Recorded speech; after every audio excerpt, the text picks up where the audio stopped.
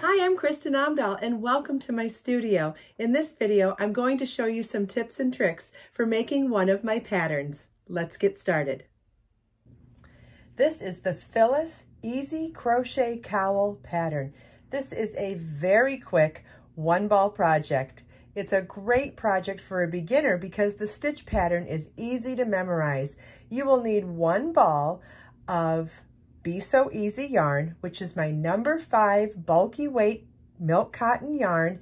It's 145 yards per ball, and you will also need a size L11 or 8mm crochet hook.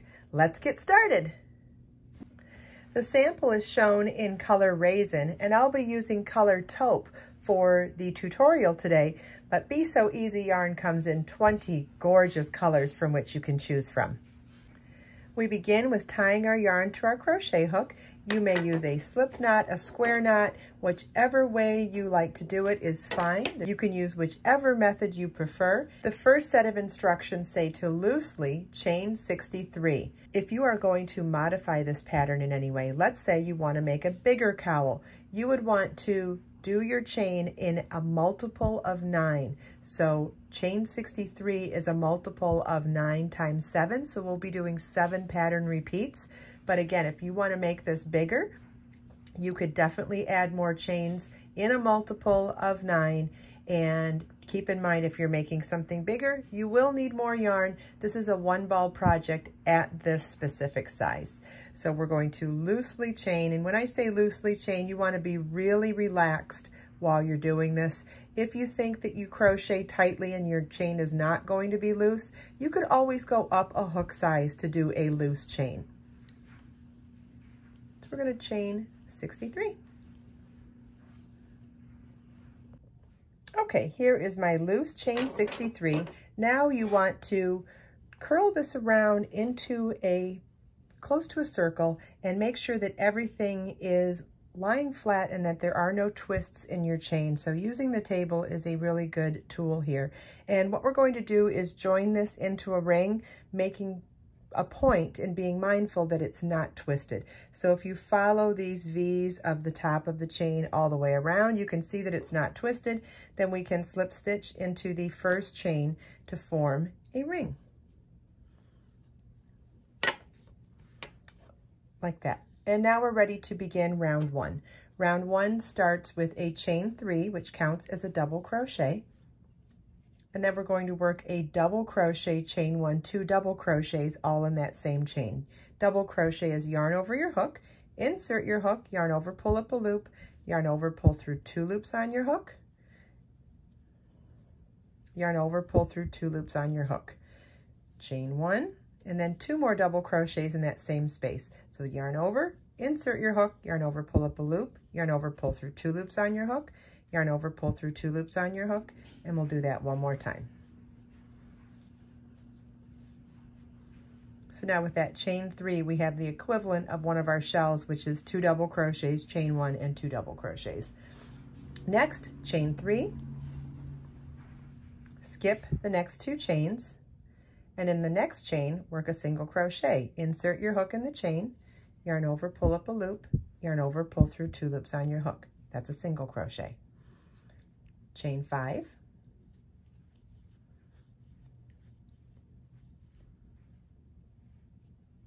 we're going to skip the next 2 chains and single crochet in the next chain. Chain 3,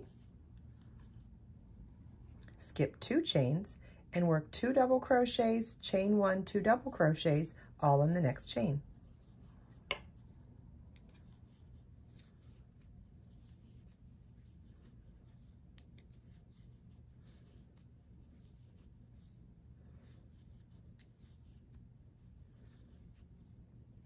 And our repeat for this row is chain 3, skip 2 chains, single crochet in the next, chain 5, skip 2 chains, single crochet in the next, chain 3, skip 2 chains, and work 2 double crochet, chain 1, 2 double crochet in the next chain.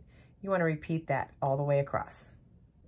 Okay, so as you can see, we have our 7 repeats of the pattern, and if we were just working in a tube, you would now slip stitch to the top of the third chain at the beginning of the round to join. But we are going to make a Mobius twisted cowl, and that means we're going to work simultaneously into both the top loops and the bottom loops of the starting chain at the same time to create the figure 8 formation. So how do we do that? We're going to now pivot our starting chain and work into the opposite side of the starting chain from underneath now. So now we'll work our same 7 repeats again, but into the opposite side of the starting chain. So now we're ready to begin with 2 double crochets, chain 1, 2 double crochets, and the pattern is a mirror of itself. So if you're not sure which part of the stitch pattern you're in, it would be whatever is facing you in mirror form underneath. So there's the shell, so we'll work the shell in that chain.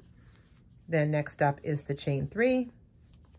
Skip 2 chains and single crochet in the next chain, but notice we work that one there as well. Chain 5, skip 2 chains and single crochet in the next chain. Chain 3, 2 double crochet, chain 1, 2 double crochet in the next chain.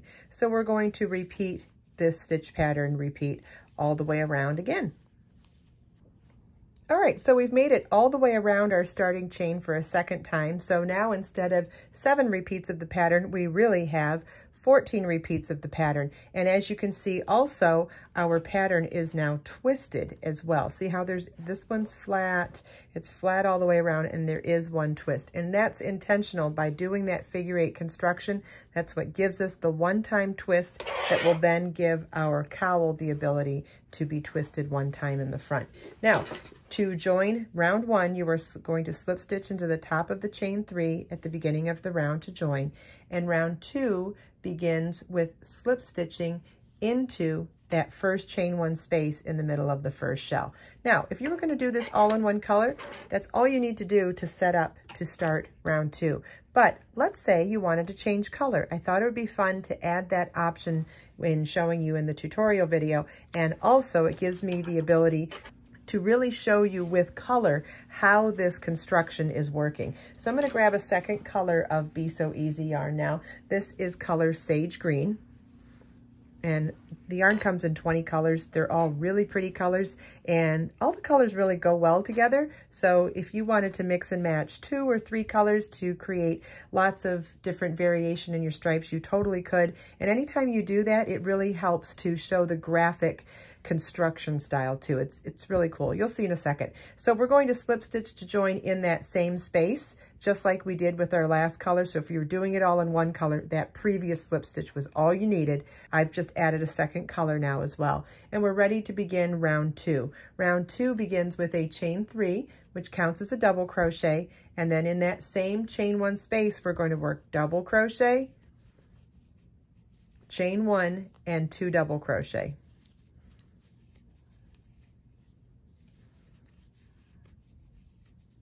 Okay, like that. Then next up is chain 5 and single crochet in the next chain 5 space. So we're skipping the chain 3, single crochet in the chain 5 space, chain 5. And in the next chain 1 space, work 2 double crochets, chain 1, 2 double crochets.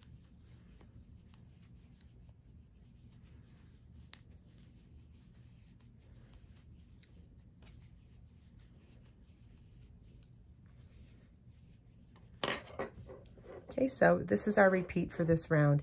It's chain 5, single crochet in the next chain 5 space, chain 5, 2 double crochet, chain 1, 2 double crochet in the next chain 1 space. I'm going to work all the way around once, then show you what it looks like when we start working in the other side. All right, so we've made it through half of round 2. So we've done the first half of the figure 8, which would be the top stripe. So we're working from that center line, we're working up and down. So we've done the top half of that stripe, and we're now going to work the second half around the pivot. So just so you can see, you might be confused here saying, oh, I've reached the end of the round and I can join, but look, there's a twist here. So you really just want to follow the yarn without twisting. As long as you follow the yarn without twisting, the fabric will naturally create the figure 8. So now let's continue on in our pattern, 2 double crochet, chain 1, 2 double crochet in the next chain 1 space,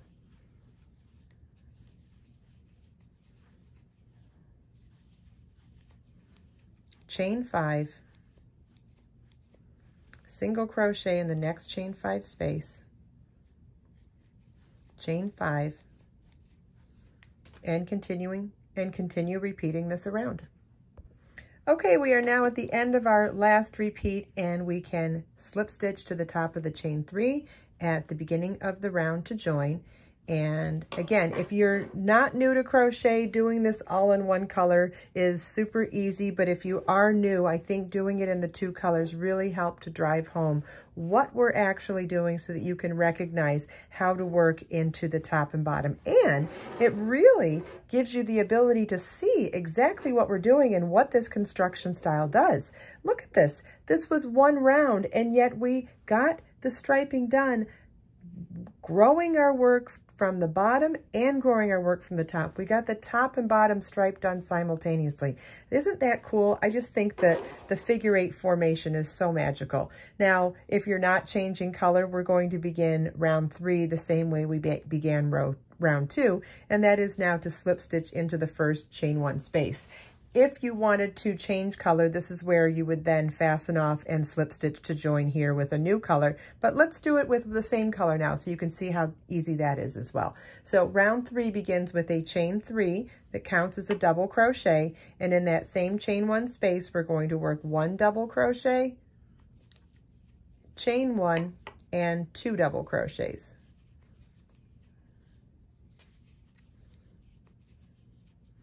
Chain 3, single crochet in the next chain 5 space, chain 5,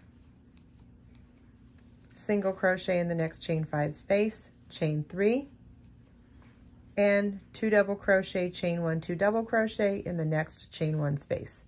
And you want to repeat this all the way around.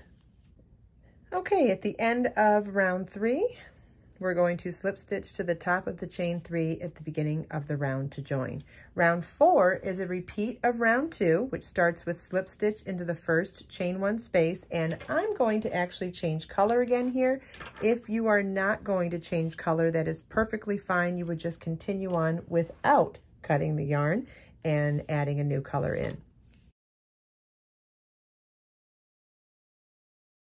Okay, here we are at the end of round 4. Really looking cute, isn't it? And I love the way the stripes look. But again, it's still pretty in one color too, and so easy because you can just whip, and just whip right through it and be done. It takes a little more work to weave in your ends to have the colors, but it's great to have the option. And especially if you're going to make this more than once, which I think that you should. I've even made it more than once now. I think that it's something that you could make for gifts over and over and over again. Okay, so we're going to, at the end of round 4, slip stitch to the top of the chain 3 at the beginning of the round to join. And are you ready for this? We're on our final round. Round 5 finishes the cowl. It's a 5-round project. How exciting is that? So we're going to start round 5 with a slip stitch into the first chain 1 space, chain 3, which counts as our first double crochet, and work another double crochet in that same chain 1 space. Chain 3 picot, chain 3, and single crochet in the 3rd chain from your hook, and 2 more double crochets in that same chain 1 space.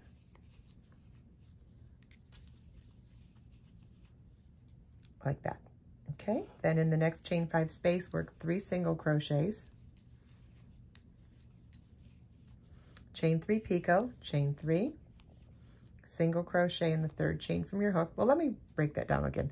So we did a chain 3. We want a single crochet in the 3rd chain from our hook. The loop on our hook does not count as a chain. It is the working loop. So you're going to count back 1, 2, and 3. Single crochet in the 3rd chain. Then 3 single crochets in the next chain 5 space.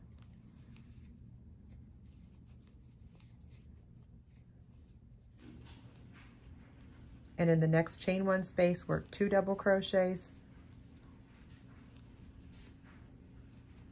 chain 3, single crochet in the 3rd chain from your hook, and 2 more double crochets in that same chain 1 space.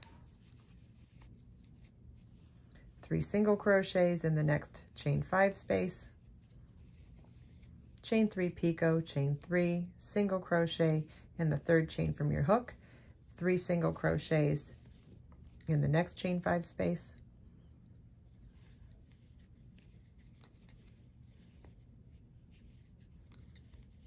and this is what we're going to repeat all the way around. We'll do the 2 double crochet, chain 3 picot, 2 double crochet in the next chain 1 space, then 3 single crochets in the next chain 5 space, chain 3 picot, and 3 single crochets in the next chain 5 space. And you want to repeat that all the way around. Okay, we've reached the end of round 5. It's time to slip stitch to the top of the chain 3 at the beginning of the round to join. And are you ready for this? It is also time to fasten off because we are done making the Phyllis 1 ball crochet. Super easy, super quick Mobius cowl. Look at that. All we need to do now is weave in our loose ends and you are good to go. It makes a wonderful last minute gift. You can teach someone how to crochet with a simple and quick pattern like this as well. It looks beautiful in one color. It looks beautiful in multicolors as well. Leave a comment with what you would prefer. Would you prefer to make this in one color or would you prefer to make it in multiple colors? If you follow the links in the video description, you can find a link to the free pattern page to view the pattern, as well as the link for the PDF pattern download for $1.99. And you can also find a link to Be So Easy yarn. You will only need 1 ball of this beautiful yarn and it comes in 20 gorgeous colors. I hope you enjoyed this video. If you have any questions at all, please feel welcome to leave them for me in the comments. Everything we talked about in this video is also linked in the video description. Let us make time to create, share, and inspire today and every day. I'll see you in the next video.